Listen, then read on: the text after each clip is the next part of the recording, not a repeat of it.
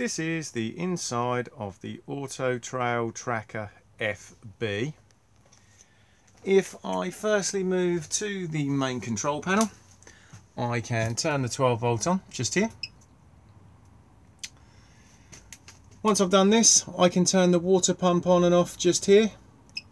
The water pump needs to be on so we can get water out of the taps, flush the toilet and fill the boiler if it's been drained down.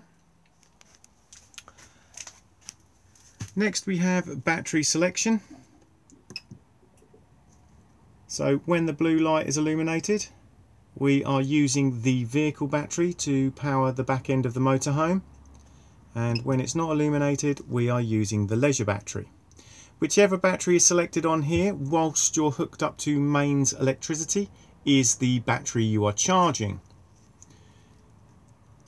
Awning light on and off just here, and then all other information is given via scrolling. So if I go back to the beginning first of all,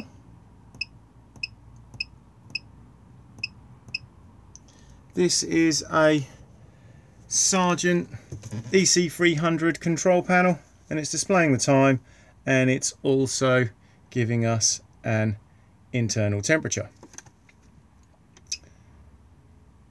Next we have event set. An event is basically a countdown timer, and it can be set just by arrowing into it and then just altering it on the arrow keys.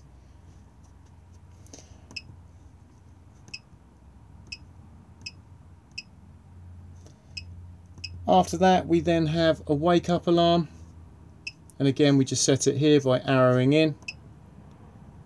Clock set, again just arrow in and then just use the arrows. Tank heaters on and off. External temperature. What this solar panel is currently doing, so it's actually putting 2.6 amps at the moment to the vehicle battery. The battery current, how much water is in the waste tank, how much water is in the fresh tank, condition of the vehicle battery, condition of the leisure battery, and then back to the beginning again. Beside this control panel, we then have the Truma control panel for the heating and hot water system. At the moment it's displaying the time and letting us know that we have main supply connected with the little picture of the 2-pin plug just here. If I now press the button, you'll see a series of icons appear, and as I rotate they will begin to flash. So if we start with the first icon just here, this one is for your heating. So if I now click on it, heating is off. All I now do is just rotate and pick whatever temperature I would like it to be inside the motorhome, and it will go right the way up to 30 degrees. So once you've decided, just press the button to store it in, and you'll now see a little flame has appeared above, and that little flame there just represents the heating system, and it's just letting you know that you've set a parameter. Whenever the heating is in operation, it will begin to flash, and it will continue to flash until it's achieved the temperature you have asked.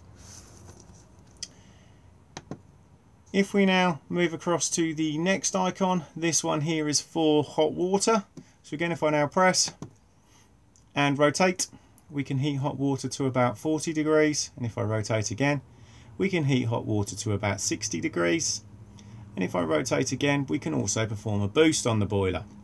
The boost was mainly designed for if there's going to be more than one of you having a shower in quick succession of each other, or if you just want hot water very quickly.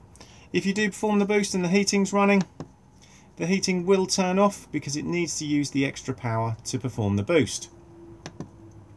And again, the icon will continue to flash until it's achieved the temperature you have asked. After that, we then have power source selection. So currently at the moment, to do the heating and the hot water, I'm using mains electricity using 2 kilowatts, indicated by the 2 little lightning strikes just up here.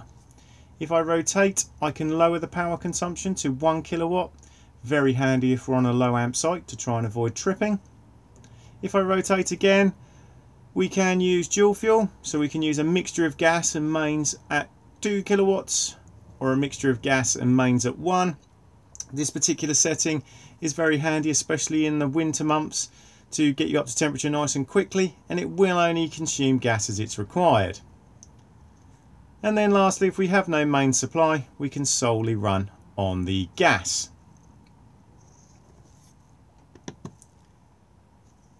Next we have the circulation fan for the heating. We can run the fan in eco or high. And what we can also do with that fan is vent the motorhome on a warm day, but we do have to have both hot water off and obviously the heating off. And if I now return to it, we can put it into vent, and it has a fan speed of 1 to 10.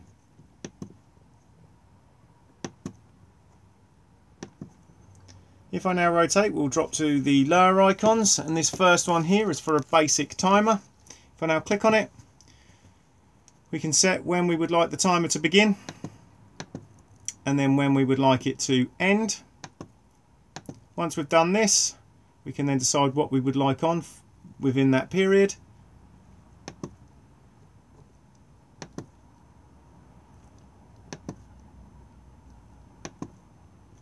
Lastly, timer on or off. If I now activate the timer icon will come up there, and now within that time period those settings would apply. If I now return to it, we can turn it back off again, and if I go back in, we can now alter it again.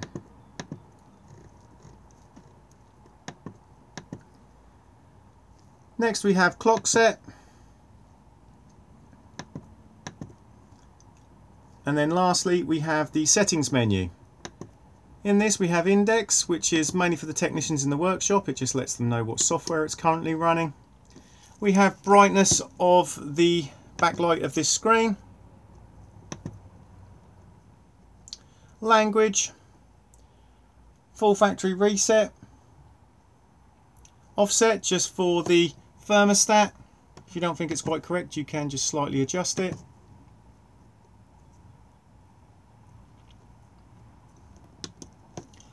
From time to time, these control panels may throw up error codes. They will usually be something relatively basic. So if we're trying to run either heating or hot water on main supply and you have no mains connected or you've tripped, it will throw up an error code to let you know. It will do the same for if you're trying to run anything on gas and you have your gas bottle turned off or you've depleted. An error code will appear where my finger is here as a warning triangle, and if you click on it, it will then display a series of letters and numbers, and then within the manual, or if you Google it, it will tell you what the problem is. 9 times out of 10, as long as you rectify the problem, the error code will just automatically disappear.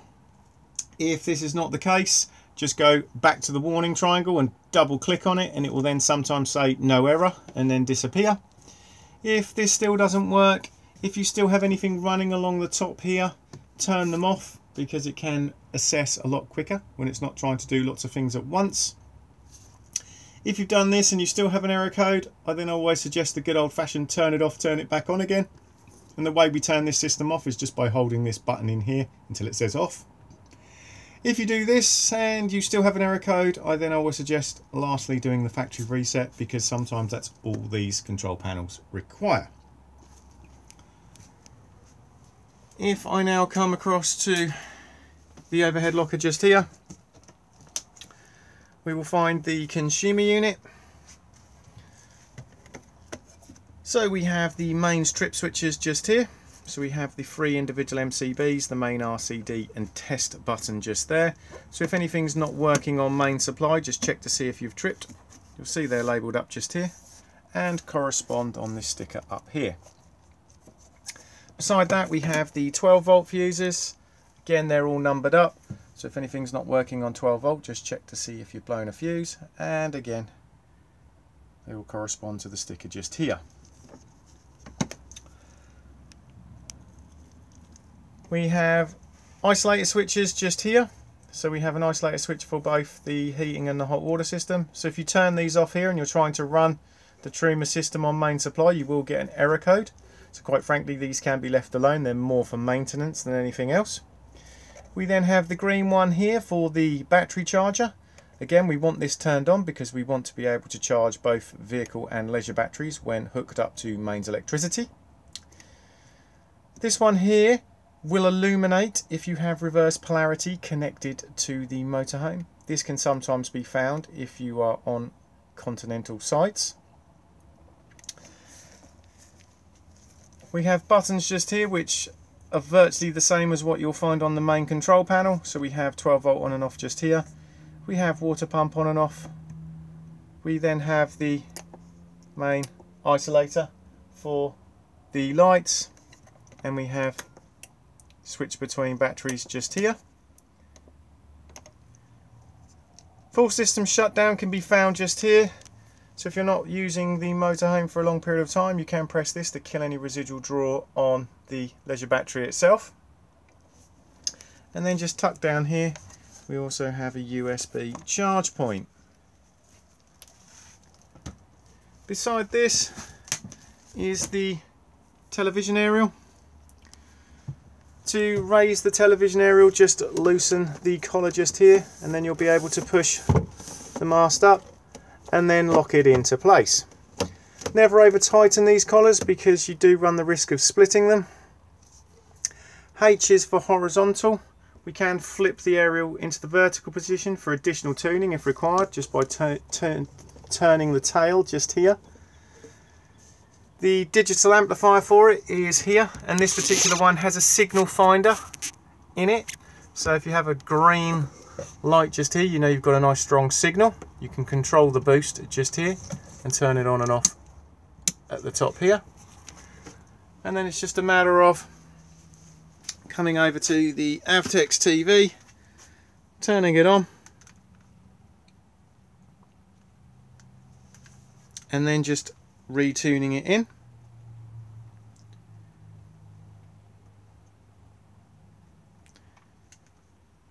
Literally just go down to auto search, click OK, and it will then begin to search for TV and radio stations. This also has a quick tune just here as well, so you just hold the button in and it will always then take you straight back to the retune menu to retune it in every time you change location. Always make sure that the aerial is down for travel.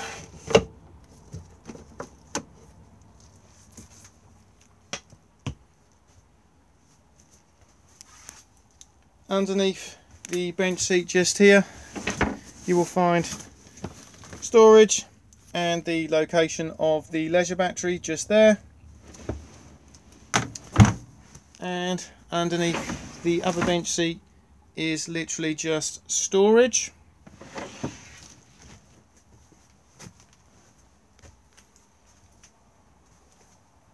Microwave just here. This will work when the motorhome is connected to mains electricity. To turn it on, just hit the eco button just here. Always advisable to remove any contents for travel.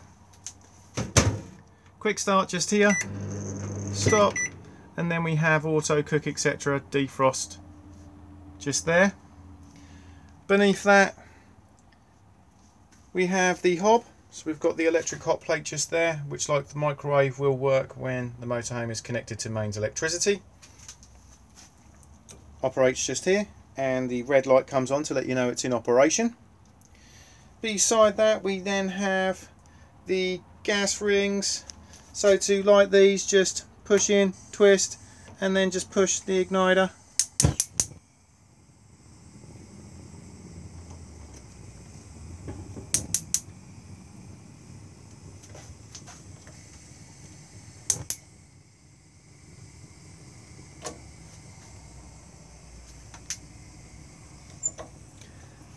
Beneath these we then have the grill, and again just push in, twist, and push the igniter.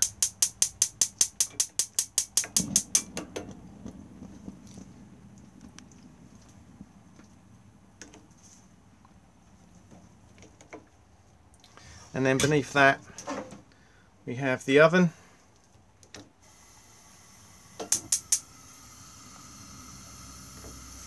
The oven also has an inspection light.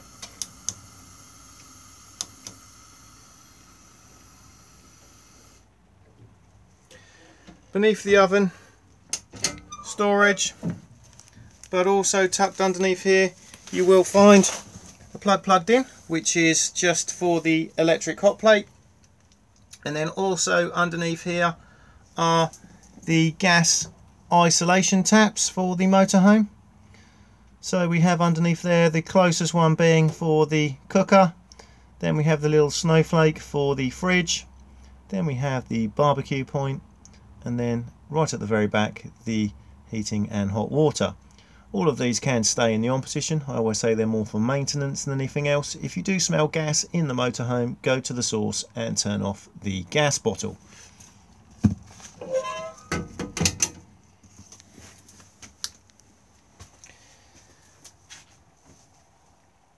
Thetford fridge freezer just here.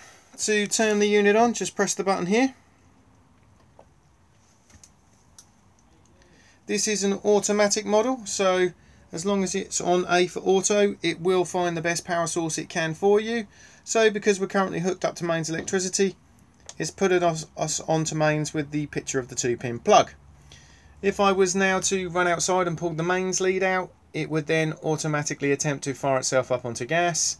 And as soon as we start the engine of the motorhome, it will then automatically go over to 12 volt maintain to keep the fridge cold whilst on the move. As you can see, the screen will disappear after a few seconds. Just tap the on off button to bring it back up again. I can take it out of auto by pressing here, so we can manually put it onto mains, manually put it onto 12 volt maintain. We're going to get an error code at the minute because the engine's currently not running, and we can manually put it onto gas. But automatic is the easiest option to have it on. Temperature control just here, and then the unit's anti-condensation jacket on and off just here. The anti-condensation jacket needs to be on, especially in the warmer months of the year. This will stop a build-up of condensation behind the unit, which would then run down and form a puddle beneath it. In the cooler months it can be turned off. Freezer compartment at the top, and then the fridge at the bottom. Because this is a large fridge, it does come with a second travel catch located at the bottom just here. Freestanding table just located here.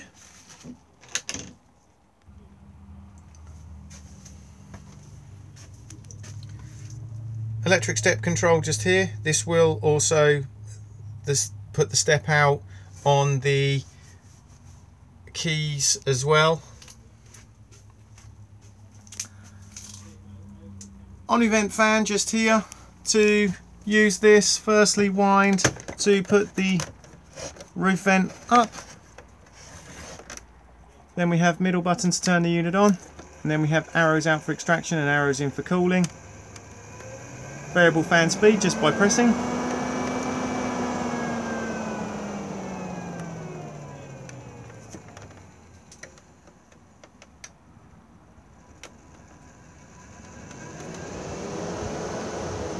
Do make sure that all roof vents are closed for travel.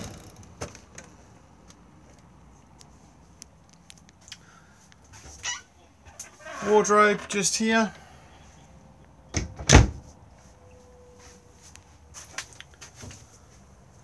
TV bracket just here, and then we have TV plug-in points just here as well, if a TV is just mounted. Access underneath the fixed bed just by lifting up, and then we can see the Truma combi boiler just there, the drain valve just there, and the water pump over there.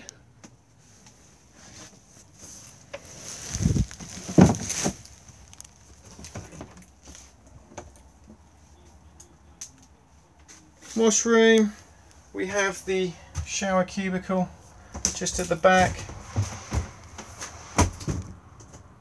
Do make sure that the shower screen doors are closed for travel, as it states just here. We then have the toilet to open to the cassette. Just slide the grey lever across just here. blue button to flush. With this particular one, when you press it firstly, the fan will begin to spin, and then if you press it again, it will then flush. If you want to pause the fan, just press it and it will then stop it.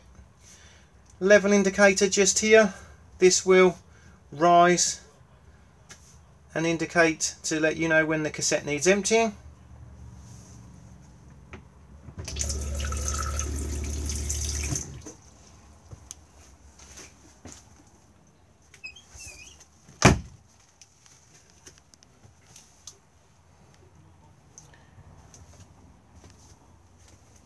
The seats swivel round on the levers just here, and they're also height adjustable on the levers just on this side.